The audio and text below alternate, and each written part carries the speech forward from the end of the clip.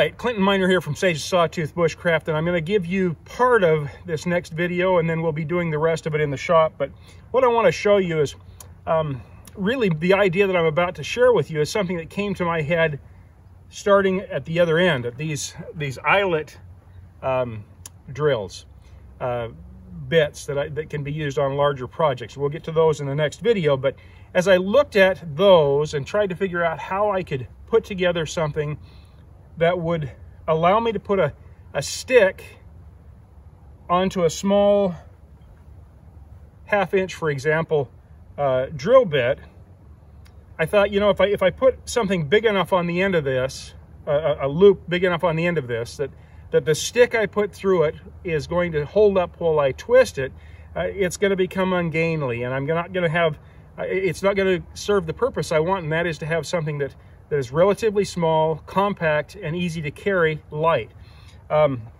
Obviously, I can use these with my brace, just as I can use the square-based ones, bits. But I thought about that, and then I got looking at the back end of these bits that are made to use with a power drill, and I realized it was a hex. And I thought, you know what else is a hex? It looks just like a bolt. And so I pulled out an old set of ratchets that I had at the house and started messing with those, and found that there are, in this set, all of the larger items here fit one ratchet. And I'll, in the shop when we put this together, I'll show you what I'm talking about.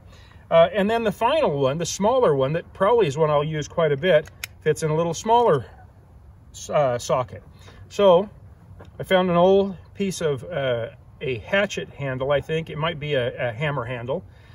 Sawed it off, cleaned it up a little bit. It was in pretty sad shape. Drilled a hole through it. Fortunately, the back end of these, so they will work with the actual handle of the ratchet, is uniform. So I drilled a hole that size, just a little bit bigger than that, and I then mixed some epoxy. We'll show you how to do that in the shop. And once I mixed the epoxy, I then was able to stick these in, and I have a firm setup that I can use with these drills. And again, it's got a self-tapping screw on the front of it. Actually, you can just kind of speed things up. And then you watch. Go ahead and start a new hole here. I found that if I kind of slam that a little bit, I get that set.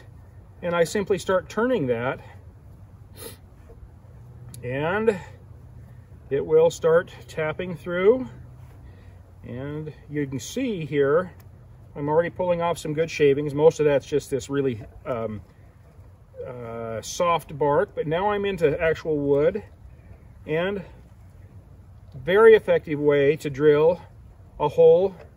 And with the 7-piece set, I have quite a different variety of holes that I can create.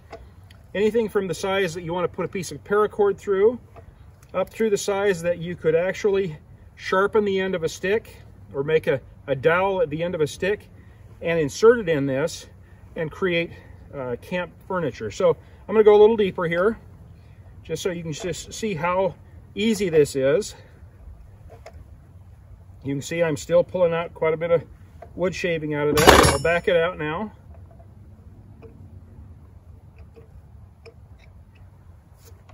And you can see I've started a pretty good hole, and with a little bit more effort can work down through that log as deep as that bit will go. And if I want to go with the smaller size, I simply stick it in the other end. Same process. Let's start it where we can see a little better. And turn that handle. Making a lot of noise with the extra bit pieces, but same process. And I've got a hole going through there that'll accept a piece of paracord if I had a smaller branch. So, great setup. I'm going to tell you how to do this. I'm going to tell you a few of the mistakes I made in this prototype, and what we will do is rectify those mistakes as we put it together in the shop. And so let's go over to the shop. Hello, Clinton Miner here from Sawtooth Bushcraft. Got another segment of the video that I wanted to share with you about making a hole. I showed you, or I shared with you, some basics of the carryable kit, the backpackable kit. I'm going to show you some of the process that I went through to make that. One of the things I'll tell you I did is I made a mistake when I put this one together. I thought, well, it'll be great to have the two different sizes because the ends of all of these are one size, but this smaller one is a different size, so I had to use a different socket. But as I did that, I thought, well, I'll just put them on the opposite sides. But what I found is when I want to grab this and put pressure on it, one of these sockets is sticking into my hand. So as we make the new one, I'm going to go ahead and put them both on one side so that it's an easier process. I've got a nice flat surface that I can really bear down on if I need to. I'll tell you where I got the piece of hickory that I use for this. I do a lot of, well, I love to purchase old axes, and when I do, I quite often will take those and refurbish them. And as you can see, this old axe handle wasn't in too good a shape, so I went ahead and pulled it and put a new axe handle on the one that I purchased with this. I think this may actually be a splitting maul that I pulled this out of, and what I have a bunch of these around, these old used axe handles that really aren't good for much of anything else, but I always find uses for them, and so I don't throw them away. And all we need is a chunk, what is that, about 8-10 inches long. I'm going to go ahead and take the handle off the end of this. I don't think I'll do that in this video, but what I'm going to do is go ahead and take this here at the tailgate, and we'll measure where it starts to flange out, not anything too precise, and go ahead then and take that off. And we've got our little handle. I don't know if you noticed in the background, I'm out in the sage part of Sage to Sawtooth Bushcraft, out in the BLM, just north of Middleton. It's incredible out here, about 50 degrees. Just an incredible, sunshiny, beautiful day, and felt like this was an opportunity to make this video, share with you kind of how this process works. Now, the second part of what I have, I've got a couple of pieces here. I've got my handle now, and I'll trim that up and straighten it up. Looks good, about the right size, and we'll rub off the ends a little bit, kind of straighten it up, maybe polish it up a little bit. But the next step we're going to do is to drill the holes where we can set those sockets. And to do that, I obviously could use my brace and bit, the brace and the bit, but there's no reason to work harder when you can work smarter. So I brought my cordless drill with me today. So what I've got to do now, and as this set is the same as the one in the package that we will be putting with this new set, I'm just going to use the old set without opening that up. And what I will do is just find which of these sockets I need to use. So it looks like I'm using a 9mm. Seems like to me that a 9mm has a normal person's equivalent, so 11/32. That's nice to know, because actually then I'll be able to get two sets out of this set of ratchets. But so I've got an 11/32 that I'm going to be seating, and then I have the smaller size that I have to find one for. And again, we'll do the same kind of thing, see if we can't find both a metric. The metric one is the 6mm. The Real People one, it looks like it is the 6mm at that. It's only going to give us one of those, but so I've got the 6mm that I need to seat as well. What I will do then is pull out my drill bits and see if I can find in my bit set a drill bit that is the equivalent of what I'm trying to drill here.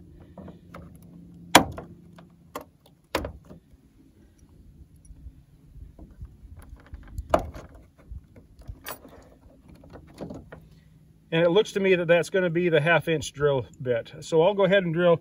The back ends of these are the same size, essentially. So I'll just go ahead and drill 2 1/2 inch holes in, fairly centered in my my cross beam, and we'll go ahead and get that done.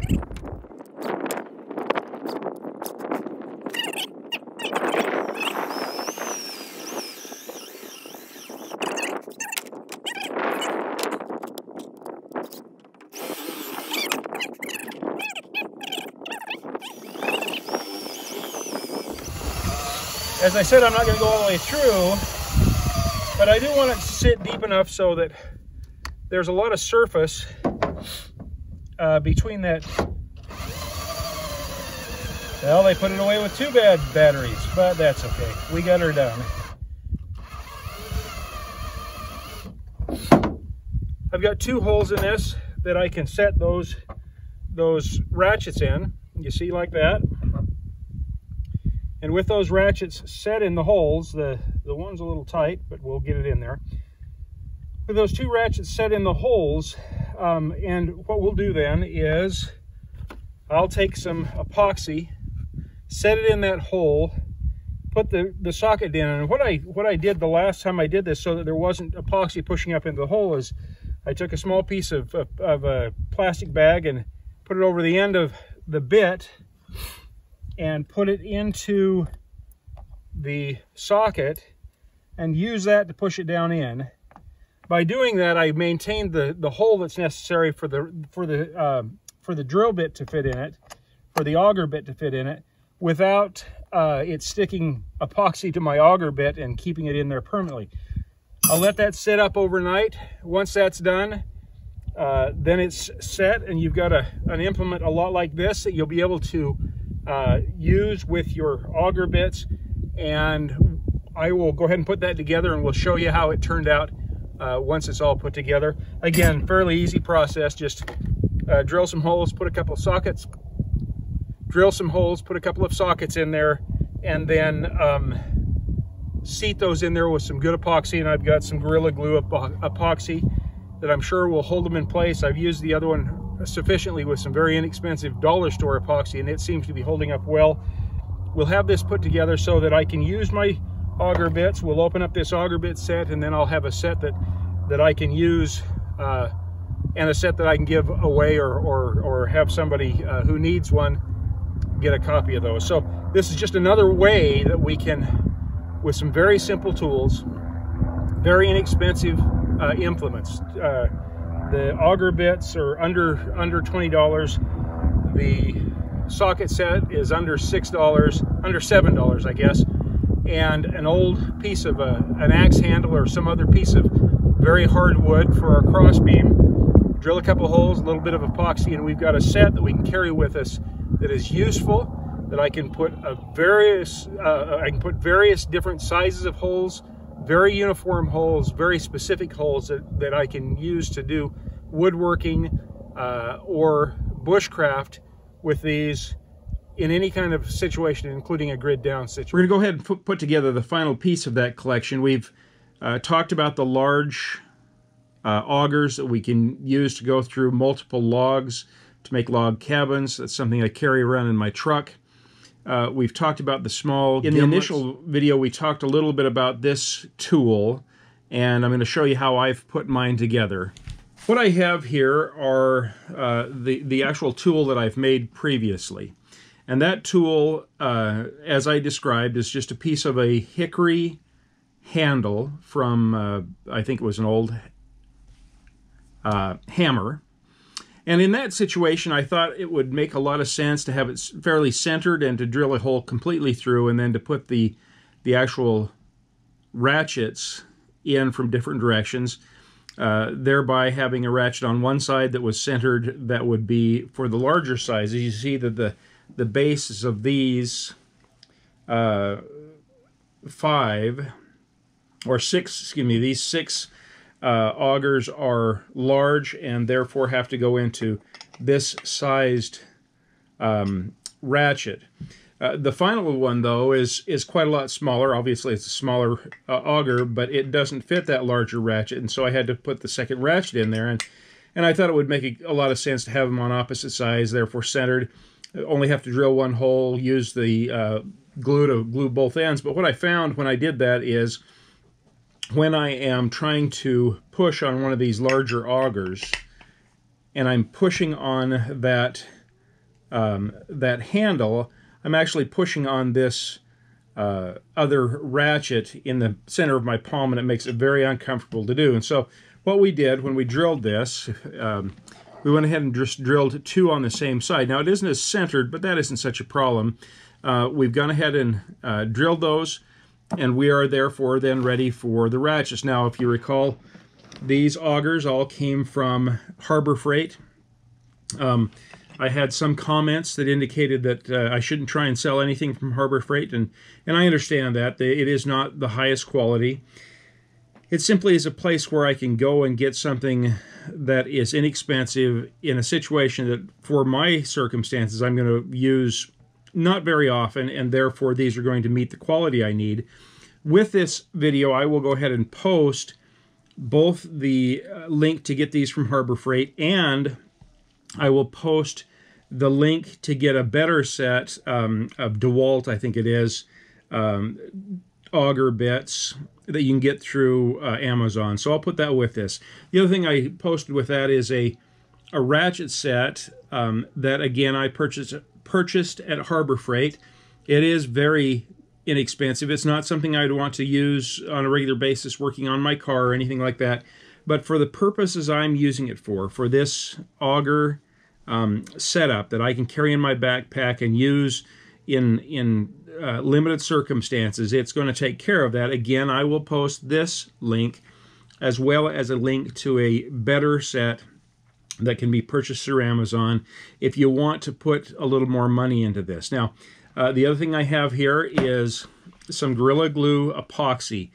The epoxy is going to create that bond necessary to really secure these ratchets into this handle so that I can get the torque I need to drill these holes. And so what we need to do then is we will go ahead and try and open up this this ratchet set, and we will figure out which one of these that we need. That is for the larger augers, it's 11/32. We'll go ahead and put that, that's where that's going to go. For the smaller auger, it's going to be, for the other one, it's a 6mm. So if you see there, I've got a 6mm drive and a 11/32 drive for the larger augers. And what we will do now is I'm going to go ahead and mix up some of this epoxy that we will then use to seat those in the handle. And by doing that, then we have them secured in the handle so that we can use them with the auger bits.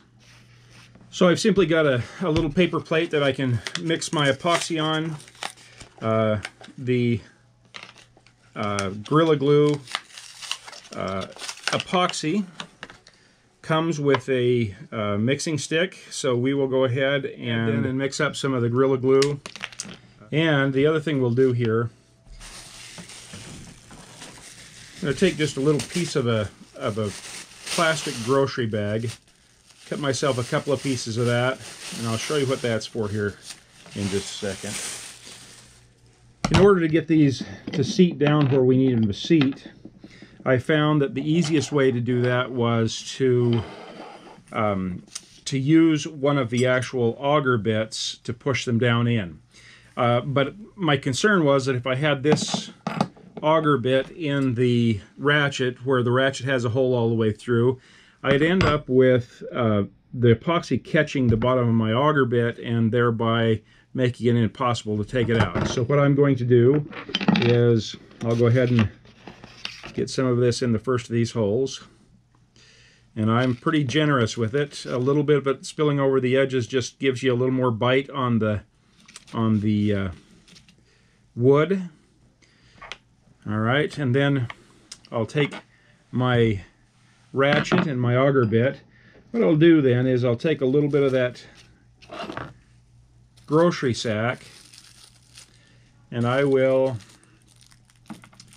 back the end of that auger bit into it so that I've got something between the auger bit and the epoxy. Get it over my plate here, and we'll go ahead then and insert this auger bit. Get it down in there, well into the hole as well into the epoxy, and it's set now. Now I can get that out, and you saw when I pulled that out that some of that epoxy was sticking to the bottom of that. So I'm going to go ahead. The other concern I have is that if the epoxy fills the hole, then I won't be able to get my auger bit in there. So I'm going to go ahead and put it back in there, and we'll leave it in there for a while that side of the epoxy cures. While we're letting that cure, I'm going to go ahead and mix up a little more epoxy for the other side. Again, I'm not too concerned about a little extra because that's going to give me that extra bite. We'll mix that up good. When I did my original auger handle that I've got here, I actually used the epoxy that I purchased very inexpensively, again at Harbor Freight. I wanted to kind of try all of the implements that I got at Harbor Freight to see how they would work and how they'd hold up. And quite frankly, I was fairly surprised. They seem to have weathered the test. As I twist those augers, I don't get a lot of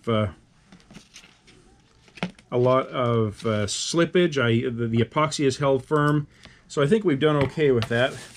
Because I got that one piece of the bag a little gooed up, I'm going to have to cut myself another one. I'll do that. Go ahead then and place my auger bit in the bag. Put that into the ratchet, and then we'll go ahead again and feed the hole. So we'll get a little drippage, and I'm going to clean that up here. Go ahead and feed that into this hole. Same situation, same process. Get us a good proportion of that. Take our ratchet and place it down in the hole. Try and get it straightened out there. And we will let that cure up. Kind of clean up a little of this excess so I don't have rough surfaces on my handle. And I can always sand that off at the end. I probably put just a little too much epoxy. Go ahead and let that cure up, and once it's cured, then I will have the setup that I've put together with my other one. This time, hopefully, it'll be a little more useful because I have it on one side and I have a smooth surface to put my palm against. But that's the process I went through to put together this backpacking auger bit set that allows me to carry around a fairly diverse set of augers that can be used for a number of purposes when we're out in the woods. So as we worked our way through that log, you see that this is a real effective way to do it. And you see, as you look at this set, I have the makings of a very, very effective drill set. I can actually add my gimlets to that set, and with maybe a couple of pounds, 2 or 3 pounds, if I have the whole set, I have a small, my bag is actually quite large, and so that is the entire set right there that I can take with me and have a very, very effective way of drilling precise holes in any number of media, including potentially if I wanted a large hole in a piece of leather, I could use this same set, just like I did with the gimlets. And so this is something that just I put together and I think works quite well. We're going to go ahead and this is something I put together that I think works quite well. We've showed you how to do that in the shop, straightened out a few of the issues that came with this prototype, and I think that this is something that any one of you can do for an old hammer handle, a piece of hardwood instead of an old hammer handle shaved to that size, under $20 worth of hardware, and you've got yourself a set that you can do about anything you need to do in the wild, in a bushcrafting situation, in a prepping situation, with wood and other soft materials to create the holes you need to construct things and to put them together the way you need to. So, Clinton Miner here from Sawtooth Bushcraft. Hope you enjoy this. If you enjoy these videos, like to see those thumbs up. If you appreciate these videos and the things we've been sharing with you, we'd ask you to go ahead and hit that subscribe button so we can send that message to YouTube that this is something that people are understanding and enjoying, and that this is something that should be go on. And as we always say, this is a preparation so that if things go bad, if I'm in camp and I need to change something, I need to fix something, or if power's out or the grid is down, I've got ways to build and process things that are in addition to the basics of even say a brace and bit set. I can take this with me, much more portable, much smaller, much lighter. Be prepared, that's a key. Be prepared for all kinds of contingencies. Have these options as far as tools. And as we say here at Sawtooth Bushcraft, if you're prepared, you're never really lost. Thank you.